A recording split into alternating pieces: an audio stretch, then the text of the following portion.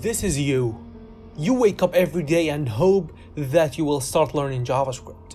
You hop into Google and search for a JavaScript roadmap, and after seeing this shit, you get off the PC and you go back to bed and watch half-naked Instagram girls till you fall asleep. It's time to change this shit. It's time to grind, bro. Don't worry, I'm here to help you. Okay, no more drama, let's get into it. In this video, I'm going to tell you the best front-end JavaScript roadmap in case you're lost and trying to find your way out of the light. Now in this video, I'm not gonna pay attention to the details, like learn jest, React testing library, and become the full package. Hell no, I'm going to tell you the essentials, and after that, you will figure out the rest. Before we get into it, if you have any questions, I will talk to you personally on Instagram, literally for free. Just DM me. I don't have much followers, so I will be able to answer as soon as possible. Also, you will find all the links for free courses for everything in this video in the description below. Let's begin. You have two ways of learning JavaScript. One way is the fast way, where you skip a lot of things just to get a job as fast as possible. And the second way is to start by learning the basics and never skip any topic. Before I tell you the steps, let me talk about how many hours a day you should study and how much it'll take you to get a job. Also, I want to talk about the pros and cons for each method. The pros of the first way is that you will get a job as soon as possible, even in less than a year, and that's it. No more pros for this method. The pros of learning slow is that you will have a strong understanding on everything you learn, and you will be better at problem solving. Also, you will make your chance of getting a job a lot higher. Now, the cons of the first way is that you can't have a full and strong understanding of what you're doing. You're just doing the task that you should be doing. Also, your chances of getting a job is way lower when you learn this way, because most of the companies want someone who has a strong understanding of the fundamentals, so he can be better at problem solving. And your chances of getting yourself fired is also a lot higher. But don't worry, I'll tell you how to survive if you are in a hurry. Let's talk about the timing. The slow way could take you anywhere from 9 months to 3 years of consistent learning. Sounds depressing, right? Well, if you're just a student and have much time, this will be one of the best decisions in your life. Now, the fast way could take you anywhere from 3 months to 6 months. Of course, depending on how many hours a day you study and if you're a fast learner or not. Now, what is the steps? For the fast way, you will have to immediately learn HTML5 and CSS3, and this process should not take any longer than 2 weeks. Now you've learned your HTML and CSS, it's time for JavaScript. Learn the basics of programming in JavaScript, and this shouldn't take any longer than a week if you have experience in tech, but if you don't, let it take what it takes. Learn Git, GitHub, the Git commands. Now skip the DOM and jump into React or Vue or Angular, depending on where you are and which one is more in demand in your area. Let's take React for example. First, learn the basics. What is components, hooks, etc. And skip Redux and skip class-based components. Now you know the basics. Learn Tailwind CSS. It shouldn't take any longer than a week. Learn Material UI, also 1 week. Now it's time to fill your portfolio. Go to YouTube and start searching for React projects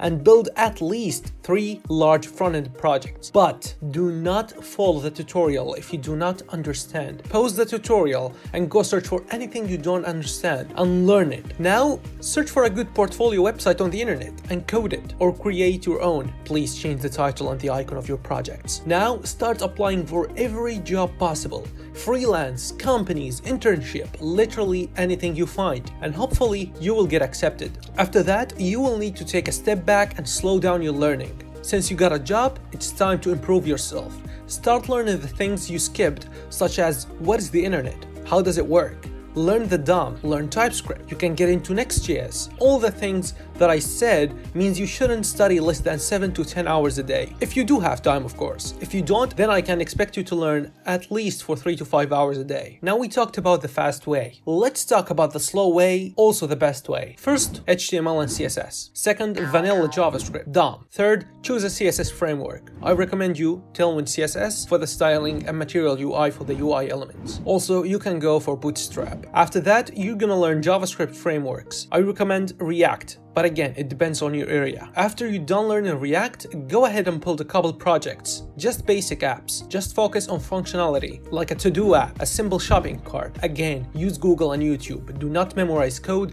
because no one does. After that, you have a couple projects. Learn how to deploy them. I personally use GitHub pages for vanilla JavaScript and Netlify for React apps. Learn the Git commands. After that, you want to import all all your good projects into GitHub, and any project you make in the future should be synced with GitHub 24/7. Now it's time to get serious. Get into TypeScript. I know it's hard as fuck. You need to learn it. Take your time, try to practice more. Now I know a lot of people say, give up tutorials and code on your own, don't fall into tutorials hell. Like, where the fuck am I supposed to learn if I'm just starting? Be realistic, bro. Watch coding tutorials and code on your own at the same time. But how? Well, I don't know.